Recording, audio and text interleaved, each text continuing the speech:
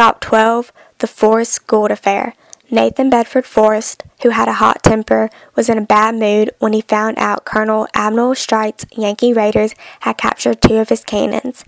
He personally blamed Lieutenant Andrew Wills Gould for cowardice in losing the cannons, but it hadn't been Gould's fault. Bushwhackers killed horses pulling the cannons, and the cannons couldn't have been brought out. Forrest signed orders to have Gould transferred out of his command.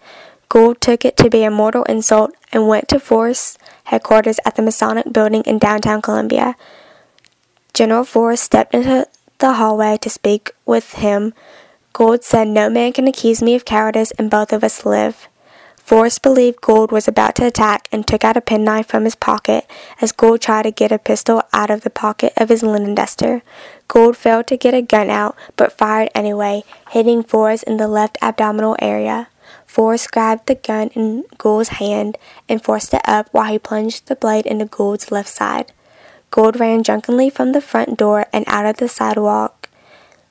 As he crossed the street, Dr. Ridley and Wilkes rounded the corner of Court Square. They heard the quartermaster shout, "Stop that man, he has shot General Forrest."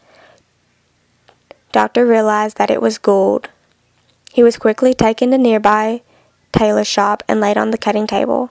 Forrest said, "Get out of my way. I am mortally wounded and will kill the man who has shot me." General Forrest hobbled onto the street and took 2 pistols from his troopers. He went to where Gould was. Gould saw that Forrest had come in the door and he rolled off the table and went out back. Forrest sent a bullet after him, but it hit a brick wall and ricocheted into the leg of a soldier. Gould only retreated a short way before he fainted from loss of blood and fell into the high weeds behind a row of buildings. When Forrest got there, he realized that Gould was done for.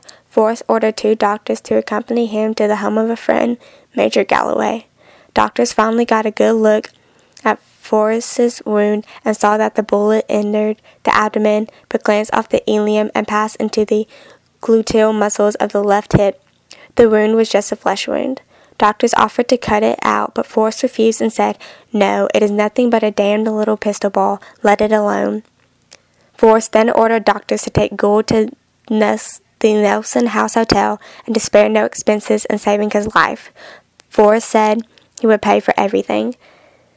It is known that Forrest was bitterly sorry for his actions, but there was conflicting stories about whether Forrest was personally reconciled with Gould. He recognized Gould was a brave man, and he had wrongly accused him.